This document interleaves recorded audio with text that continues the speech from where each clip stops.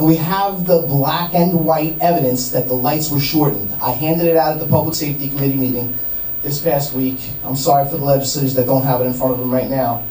But we have black and white hardcore evidence that the Department of Transportation sent an email out to their employees telling them to go to the red light camera intersections and retime them.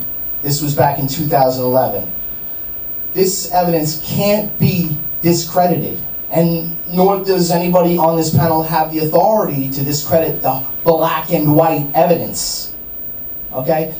People are getting killed in this intersection and other ones like Old Town Road and County Road 83 because of engineering malpractice that came along with the red light camera program to enhance revenue to the county. I'm asking you guys, if you have the slightest conscience, to please protect the children and temporarily, if anything, please suspend the program until we have an investigation.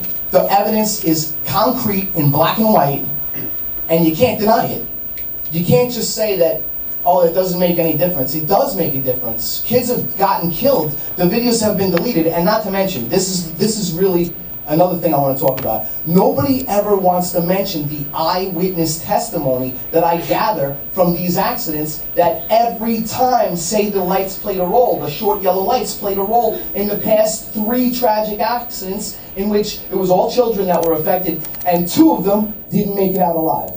Now I speak to the people that spend the last breath with these children who were witnessing the accident as it took place. I loaded on the internet, and they all say the same thing. Someone was trying to get out of the way of the camera and beat a short and yellow light. So please, I'm urging you to act. You owe it to the children. It has nothing to do with the county's financial obligations. It really doesn't. It has to do with safety. And the children are being put at risk for revenue. And it's not fair. It's not fair at all. I don't think any one of you would like it if it was your kid that had to cross these intersections every day and they were put at risk. I have the video of that boy's accident, and it is cut and dry that lady was trying to get out of the view of the camera.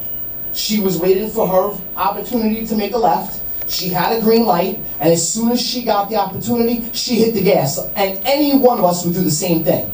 And that kid lost his life because of it. We have a duty to act. I'm urging you to please act. And also, I need you to stop disassociating yourself with these children and go to these pages and look at the pictures. This kid was a beautiful boy. He did not deserve to die. His family... Mr. Ruth, your time is up. Like I said, he was a beautiful boy and he did not deserve to die. It was not his time to go. Nor was it John Luke's time to go. Thank you, Mr. Ruth.